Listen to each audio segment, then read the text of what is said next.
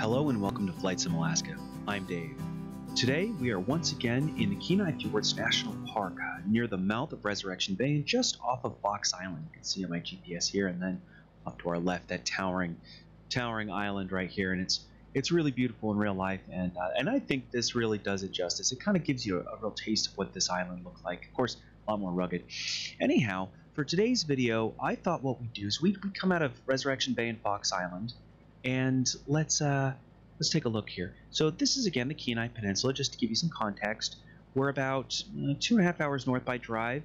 I'm sorry, 2.5 hours south by drive, and then another maybe 45 minutes by water south of Anchorage here.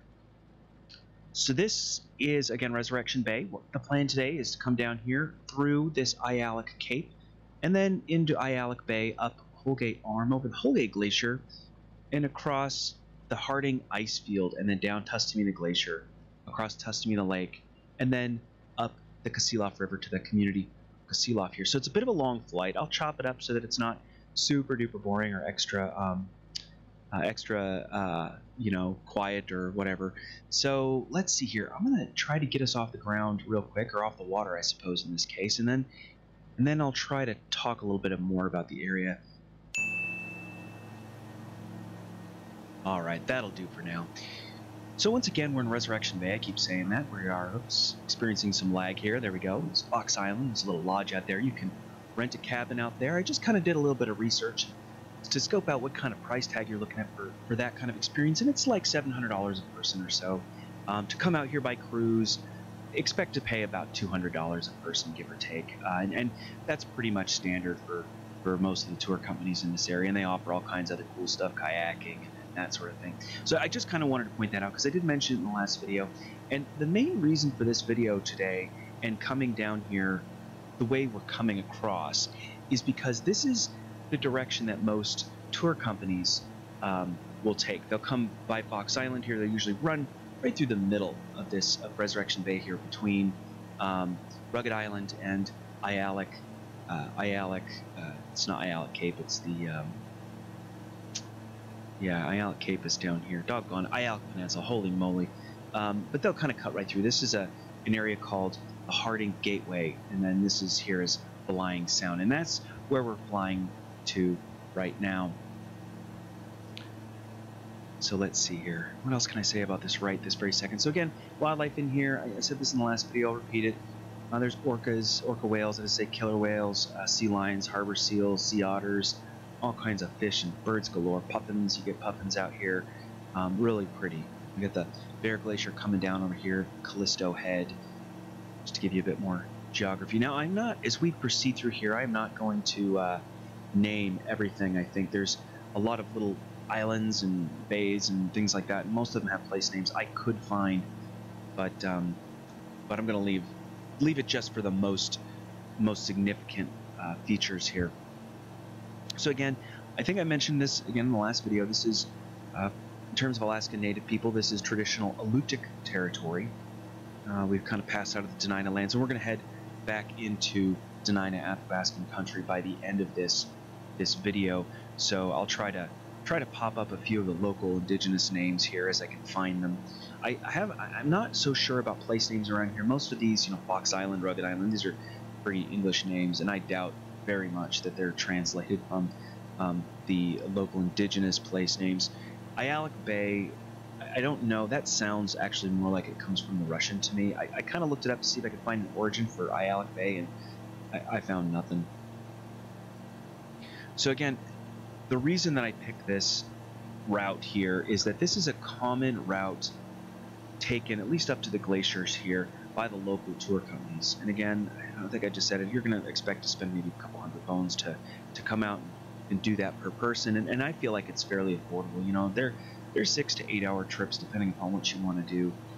And in this particular case, let's see here, we got the Holgate Glacier. That's where we're headed. That's the only one I've ever been to. I've been out here a couple of times.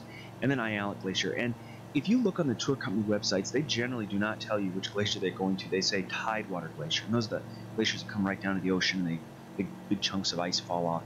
And the reason they do that is because if the weather isn't super duper great or it's pretty marginal and they can't move real fast, they'll come out here to Holgate, and that's where I've been. But if it's really nice and smooth sailing, they can move quick, they'll take you all the way out to Ialik Glacier instead, which gives you more opportunity to see the wildlife and the landscape. I remember working in tourism. It was not super common that they used to do that, but that was 20 years ago, and I don't know if their equipment has changed or anything's changed that's allowed them to do that more often.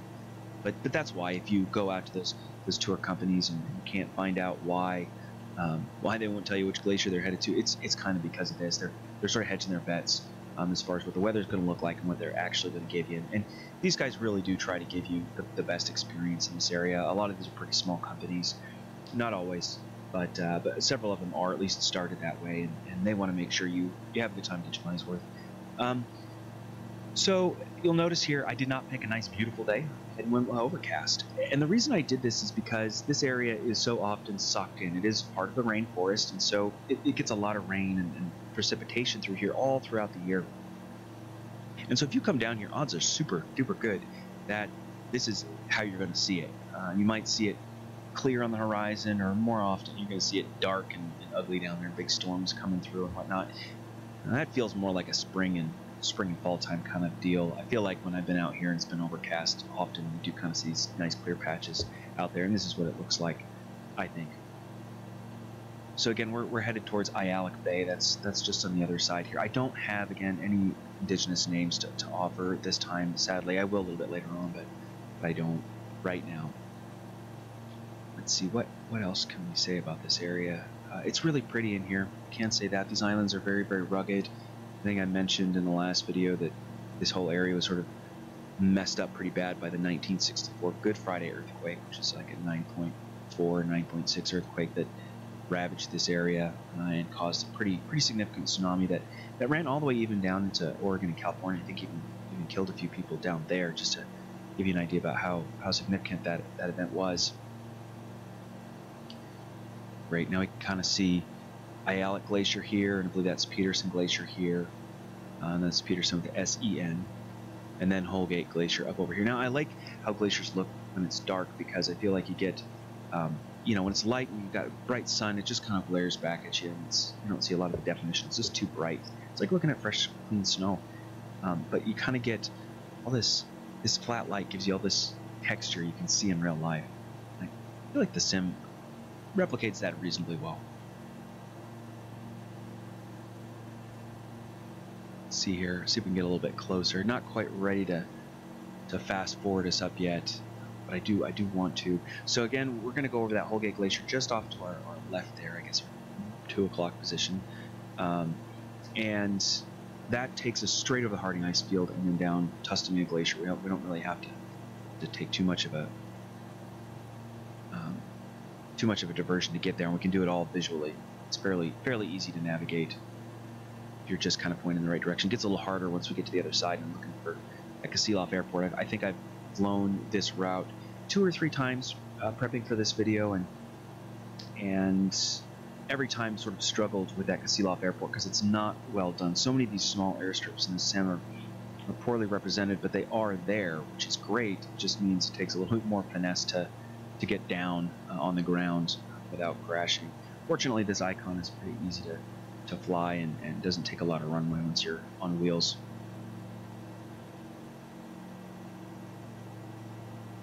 Look at how pretty this is. These islands are all very, very rugged in real life. Just sometimes these little islands are just spires of rock sticking straight out like 500 feet in the air or something like that. Maybe not quite that high, I might exaggerate there, but that's sure what it looks like. And there's fishing out here. People come, charter boats and that kind of stuff. They tend to go the other direction towards Prince William Sound, to our east.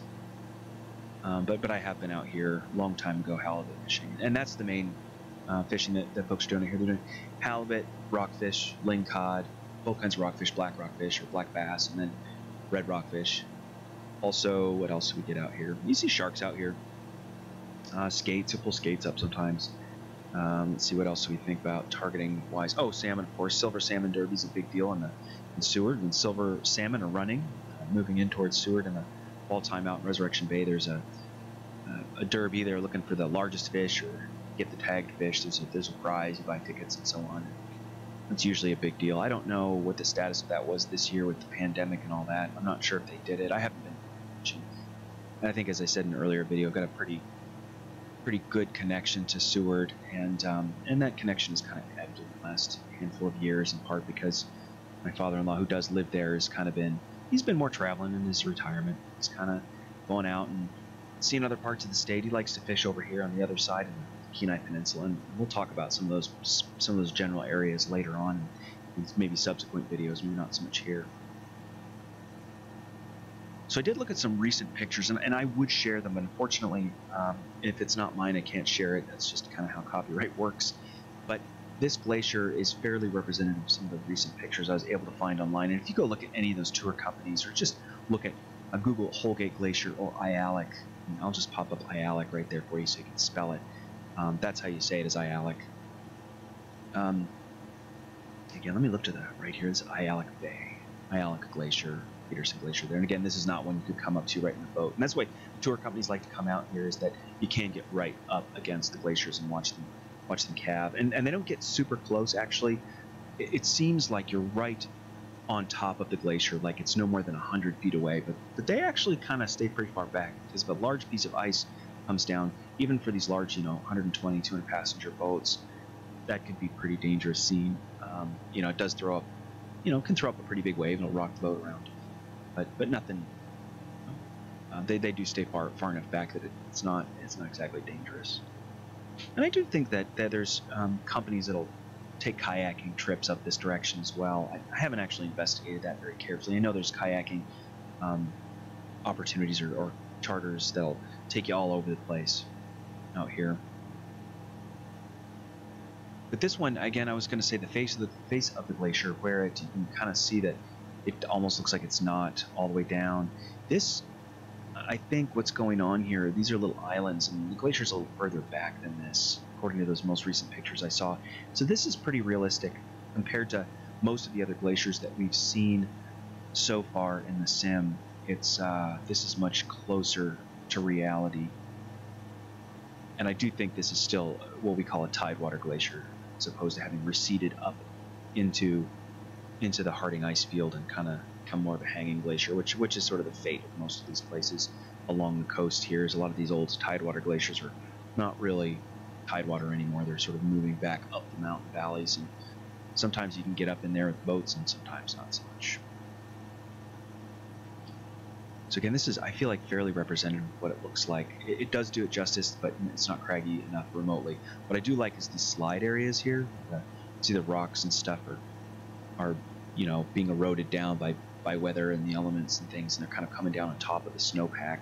That looks pretty realistic. There's a really good one right here that no doubt got picked up by the imagery. It's being blocked. I can't see it. Let that come into view. There it is, right? Just coming into view here. That is really authentic looking to me. So as we come up in here, we're going to get bumped around by the weather, because this is a flight simulator, and I feel like my experience in flying Alaska, big planes, small planes, whatever, is that if you're not experiencing turbulence, you may not be flying in Alaska. And granted, that's a huge generalization, not totally true at all, but it sure feels like it. So I kind of want to see if I can get a slightly better view of this glacier. You can kind of see how good that looks. All these little crevasses and crags and things like this. So pretty. And this is not a place you can really come to without a boat. You got to take a boat out here, or obviously a plane will get you there too. And but you do see small craft will come up in here. People with personal boats, they'll come all the way up and check it out. Look how good that is. And that's even just above the water. That's really what it's supposed to look like. So thinking about any of the other glaciers we've talked about or looked at so far in this simulator in Alaska, I think this is possibly one of the best represented so far. And what I've noticed in the sim as I've been flying around and trying to map out content for this channel is that the national parks, of which there are just a tremendous number in this state, I don't even know the number off the top of my head, but national parks and preserves across tend to have pretty good imagery that has been rendered into the game. It almost strikes me that you could do a national park tour in this game as well across the country, and I suspect you have pretty darn good results. Look at this. This just looks really good. All these little hanging glaciers. I suspect some of these have names. I kind of looked some of them up, but it's an awful lot to memorize, and some of them just don't. So I'm not going to spend the whole time flying over the Harding ice field, but I am going to get up in there, and then we'll cut it up a little bit, and then we'll talk again when we get down to the Tustumina Glacier, and maybe try to say a couple of things about that. But as we come into this, so again, here's another glacier here. This has a name, which I've forgotten. I did look it up. The different maps I'm using to try to find place names and get them right and make sure I've got them straight has a couple of different layers, and I've been using the USGS topo layers, but this one came up on a different layer, and I don't know the source of that. I wish I could tell you. Really, if you had something like a gazetteer, you know what that is. That's the best way to find place names in Alaska, and I don't have one, and they're not that cheap as I recall. It's like over $100 to buy one of those things. I get them for work. I have them at work. Just can't necessarily get one for personal use necessarily. So look at this nice textures. I love these textures here. Again, this sort of rock debris fall here. This is all very good looking. Northwestern Fjord is just on the other side here. That's another common destination for tour companies in this region, and I think that one's really popular for people who are into birding and bird watching and whatever. Yeah, so if you're into that, that'd be a place to maybe travel to. That trip out of Seward is a lot longer. Those tend to be more than 8 hours, and there's not as many amenities. I think they just get you out there as quick as possible. But they do feed you kind of a deli lunch or something, as most of these operators do. Yeah, so here we are coming onto the Harding ice field. According to what I could find, it's the 4th largest ice field in North America and the largest one that's contained solely in the United States.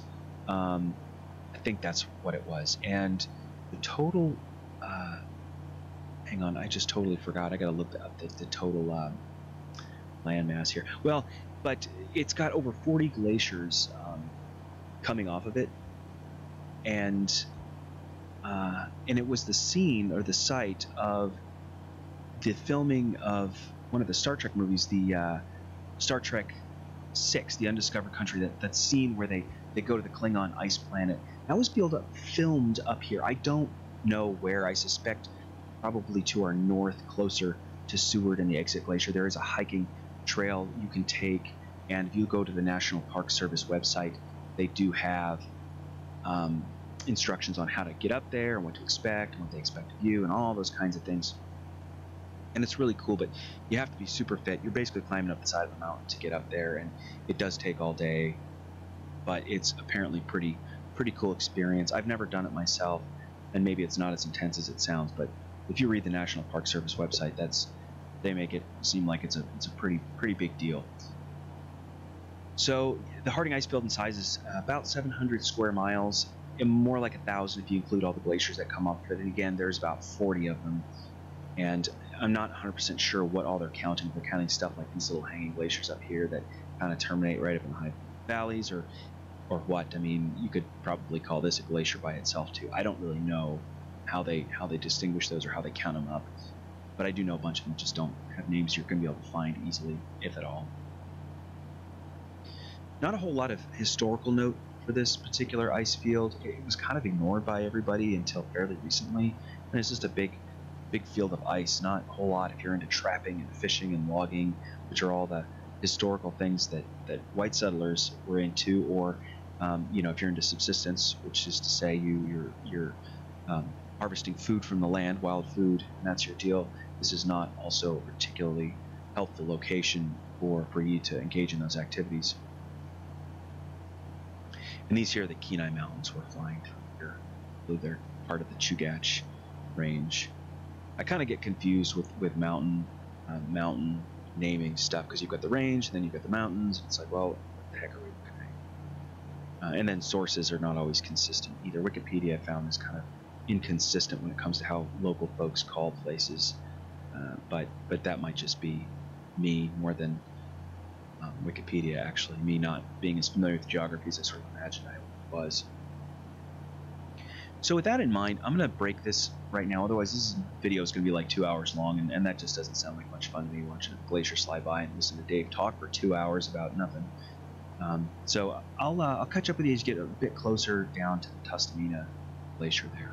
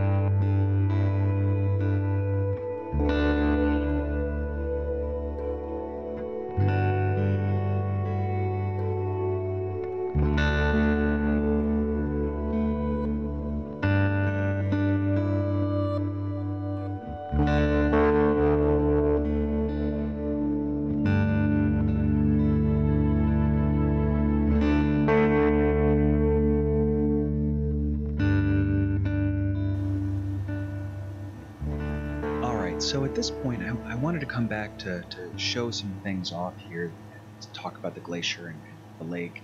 And again, Tustumina Glacier and Tustumina Lake. And then this is Glacier River. There's a gazillion of those in the state.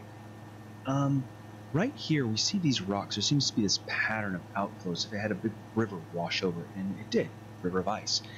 This geographic pattern here is, or geologic pattern, I don't know what the right word is actually from when the glacier, once upon a time, this Tustumina Glacier, was way up here, and it was pushing down and grinding all of this rock down out of the mountains and into the valley here. So that's what that's from. If you're not familiar with glaciers, you can see this kind of feature all around things like ice fields and that kind of stuff. Sometimes they're covered up with trees and this kind of stuff, but not in this case. Oh man, look at that. Wow, that looks good, that little detail there. Sorry, I just wanted to point that out because it looked great. So, yeah, I just wanted to stop and point that out. So Tustumina Glacier is about 25 miles long, and again, comes out of Harding Ice Field, which we just went over. And it empties into the Tustumina Lake.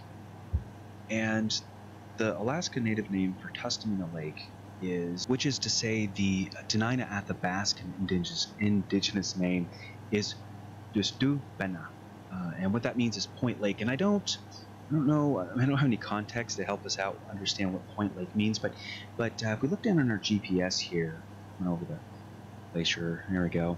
Maybe I'll zoom out just a little bit. There's this Caribou Island, and it kind of looks like a point. My guess, which is probably totally wrong and absolutely has no base in reality, whatever, is that maybe it has something to do with this pointy island there.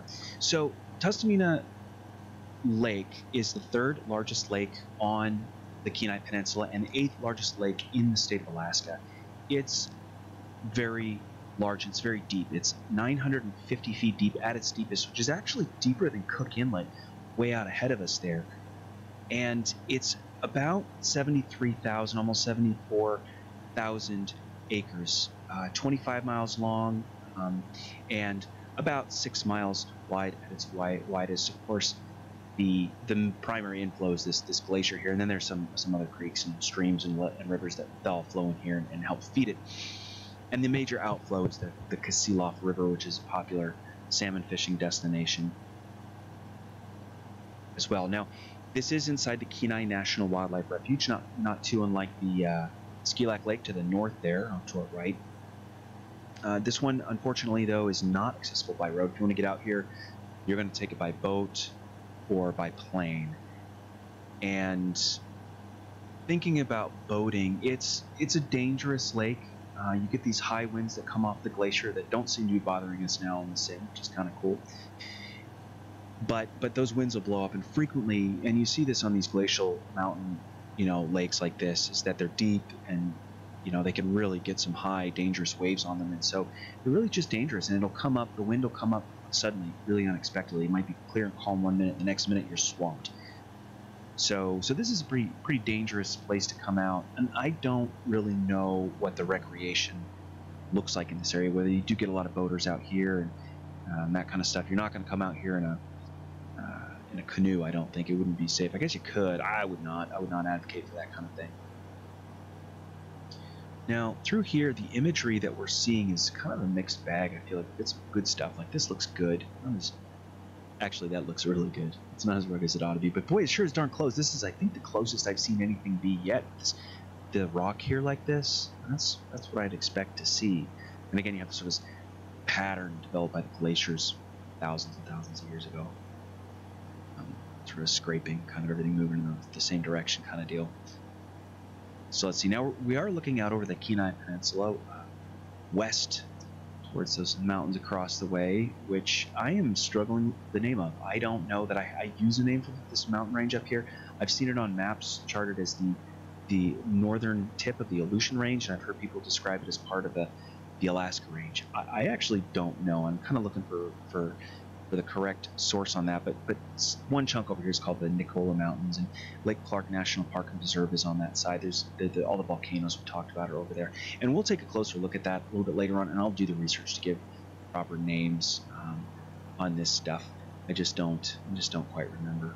So out in front of us again, there's Caribou Island, and then we're headed kind of that direction. That's where the Kasilof River comes out. And you can kind of tell by the names through here that there's a lot of Russian influence in this region until fairly recently, and even to this day, there's still quite a bit of that Russian influence. And again, that's for a later video. I've got some things to say about that. And again, like so many of these lakes that we've seen so far, this is just this bright turquoise color throughout, and this renders fairly well in the sim. That's pretty nice. And the land through here looks fairly true to life as well. I've never flown over this part of the state. I've of course flown over further south here. I'm almost embarrassed to admit I've never driven down even this far in the Kenai Peninsula on this side. Again, when you're close, you live closest to a place, it's sometimes hard to prioritize that. But with that, I think we've probably seen about as much of the Tustumina Lake as we can really stomach for the moment. So I'm going to fast forward us up to that Kasilof River there and past our Caribou Island, and we'll come back and sort of talk a little bit more and slow down the flight a little bit so we can watch some of the landscape roll by.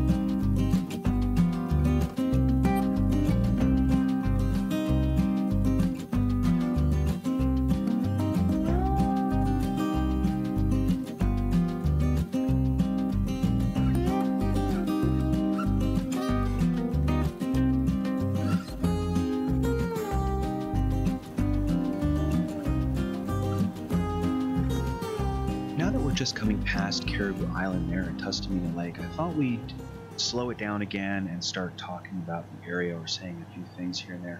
So to start with, we're going to follow this Kasilof River. That's what this is here. It goes all the way from Tustumina Lake. Here's the major outflow of Tustumina Lake, all the way out to Cook Inlet. That's where it heads. But we're gonna kind of turn right a little bit before then and see if we can't get this aircraft down on a runway. I have actually tried this a gazillion times, and that runway is goofy and it's hard to get into, and it's super duper hard to see. But we're gonna try it anyways, because this is not just a tour, it's also a flight sim, so I want to try to do that too. So thinking about the local Dena'ina Athabascan name for this is Kasilof, and I apologize if I butcher that. That G sound I think is way in the back of the throat if I'm reading the Dena'ina Topical Dictionary right. So what that means is something point. I don't there's nothing in the book to really help explain it. I'm sorry, something stream point. Where I got point from. Losing my mind. Yeah, something stream. And again, that ending "new" is means flowing water, I think. Pretty sure that's what that means. Anytime you see, most of the time you see river in this area, it ends in "new," and I believe that's specific to this region's dialect of Dena'ina Athabascan. And there are other place names we could probably dredge up from the Dena'ina Dictionary, but this river I think is the one that really is worth anything right now. I think I'd have a hard time pointing out anything else that was named in particular. Now this area, again, this is not road connected. The only way to get up into here is by boat. The imagery was done in the springtime, I think, and so we're going to see some spots where there's stuff frozen up and stuff that's not frozen, and that's pretty cool looking, I think. And I think it's really cool because I wanted to show that off because it does look realistic, and most people when they come up to Alaska to visit, it's in the summertime and you don't see that. But when you live here and you travel around and go into remote places, sometimes you do get to see that. And I always thought it's cool. It's kind of fun to watch, to see which lakes are frozen and which ones are thawed, and see little chunks floating around. You can actually kind of see here in the Kasilof River, there's bits of ice all along the edges here. That's what's going on in there. At least I think. I don't think that this lake has got a lot of algae or anything like that in it. So yeah, that's all ice, you can tell. All right, try not to crash. Follow the river here. I'll maybe try to head a little bit north of the runway and come in it from the, not north, I guess west of the runway, and see if we can't come in closer to something from the southeast as opposed to the southwest. There's a ridge or something there that makes it super ridiculously hard to see. And I just struggle. And of course the light doesn't help either. And it's you know, in the sim there's all these runways that get rendered in. There's some 32,000 or something ridiculous like this. But so many of those are these strips that are just really impossible to do anything with. But I have definitely landed this aircraft there once or twice. I think it was probably more beginner's luck than anything. So there's some of that I was talking about, this muskeggy stuff here. And I don't remember if I was talked about muskeg before, but it's this kind of swampy stuff that's like moss and grass, and it's super wet. It's basically like if you could jump on it, it would be like a waterbed, except that you also sink in too. So this kind of stuff is full of berries and all kinds of stuff. Moose like to hang out in these kinds of areas and eat the mosses and the whatever it is that grows in there. It's their summertime forage. Now thinking about wildlife, actually, moose. There's moose all throughout here, obviously. I mean, not obviously, but that's one of the major wildlife out here. You also get bears, of course, black bears and brown bears, both in this area. Alaska is known for that. And then also caribou. This region has 4 caribou herds. And those are, let me read them off. There's the Kenai Mountain herd of about 250 or so animals, maybe pushing 400. The Kenai Lowland herd, which is, you know, more like 130, 150 animals, something like this. And then the Kili River herd with numbers around 250. And then the Fox River herd, which is fewer than 100. Now, caribou in this area were hunted out, I think, in the early 1900s. And then they were reintroduced by the National Park Service. Again, looking off to our right here, this is Kenai National Wildlife Refuge back behind us there. And so the National Park Service reintroduced in the 1960s and the 1980s, and now that these are the herds that we have.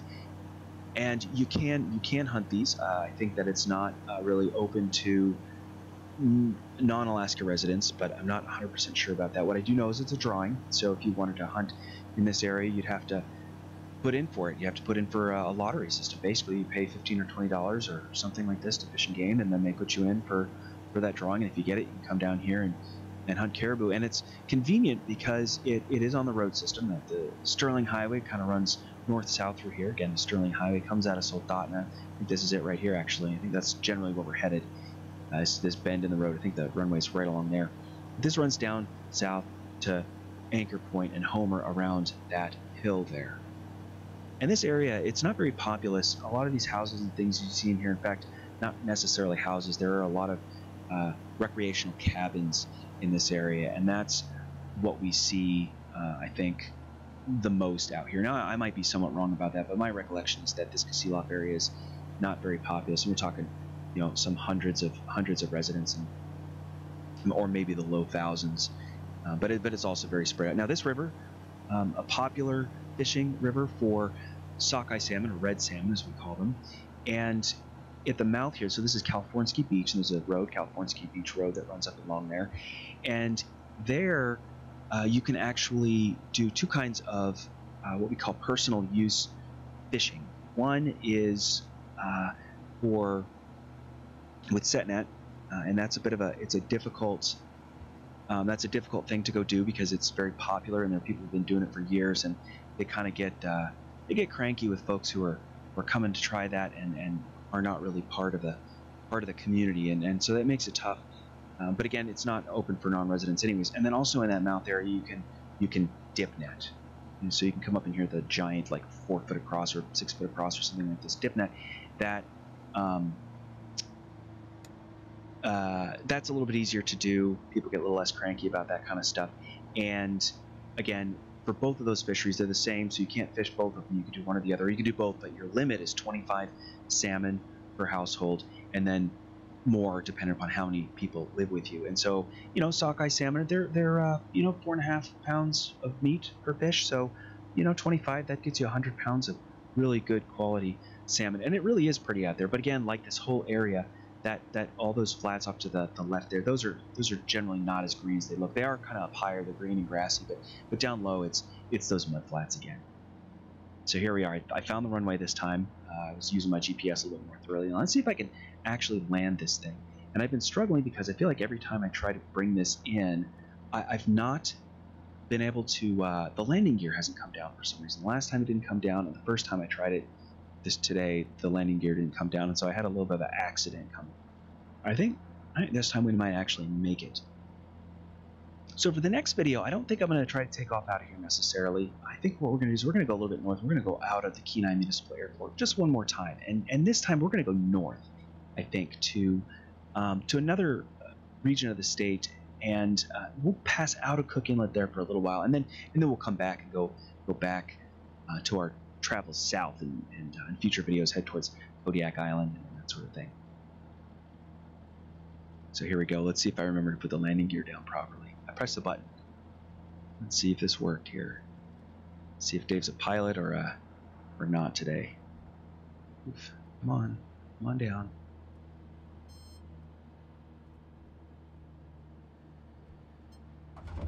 Oop, we got it.